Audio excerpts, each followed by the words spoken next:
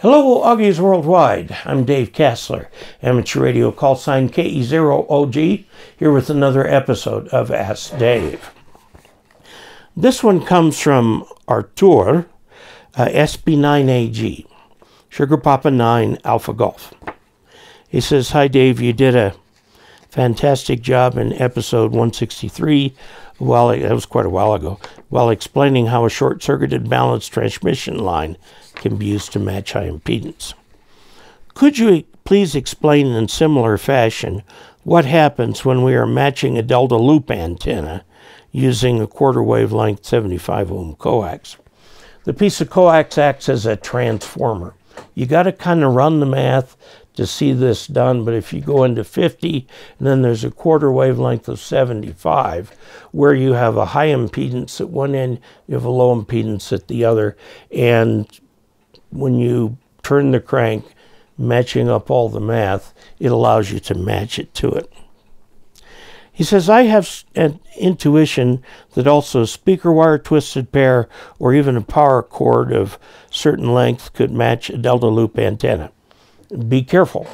All of these can be used as RF transmission lines, but your mileage will vary because the impedance of the parallel line is a function of two things. One, the separation between the centers of the wires. Okay, the wider, the higher the impedance. So real close together is not very high.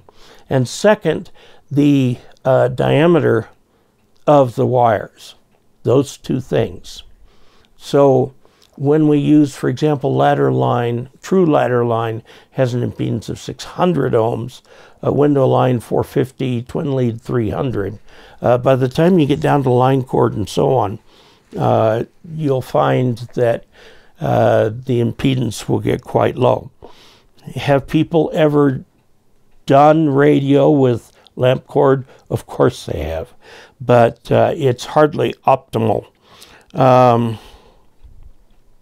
After all, those are also some examples of transmission lines in some circumstances. I would like to know the physics behind it. Again, a parallel wire transmission line works where you have two conductors a fixed distance apart. And the impedance of that line, I'm talking about the ratio of voltage to current in the line, is a function of the distance between the wires and the diameter of the wire. It has nothing to do with the ohmic resistance of the line. It just is the impedance, which is the ratio, the voltage to the current.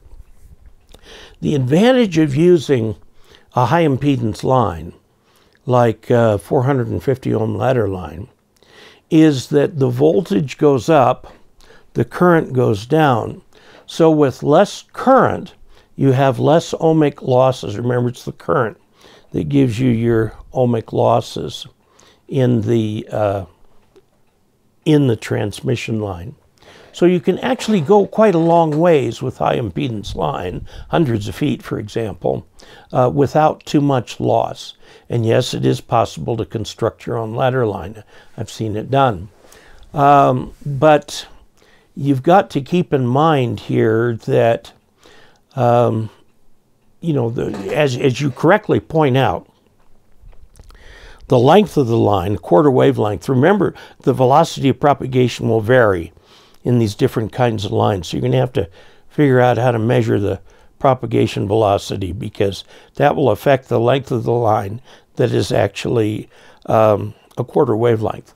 But all the things that have to do with lengths of lines, quarter wavelength, and so on and so forth are unaffected by the type of line, except for the propagation velocity. Now, open wire line tends to have a propagation velocity close to that of air. It's pretty fast, okay? 0.9 to 0.95, whereas air is 1.0 or 0.9999, something like that. It's not quite the same as the velocity of propagation of light in a vacuum, which is c, about 300 million kilometers per second. Okay, so I think that answers the question there. All of these will work. I would recommend stuff that's made specially for it. If you want to calculate the impedance of, say, speaker wire, you'll have to calculate the distance between the two wires, which is quite low, which is going to lower the impedance. Now, the point here is you want to raise the impedance for any long length of stuff. So, there you have it. I hope that's somewhat helpful in understanding the physics behind it. The impedance of a line is determined just by two factors.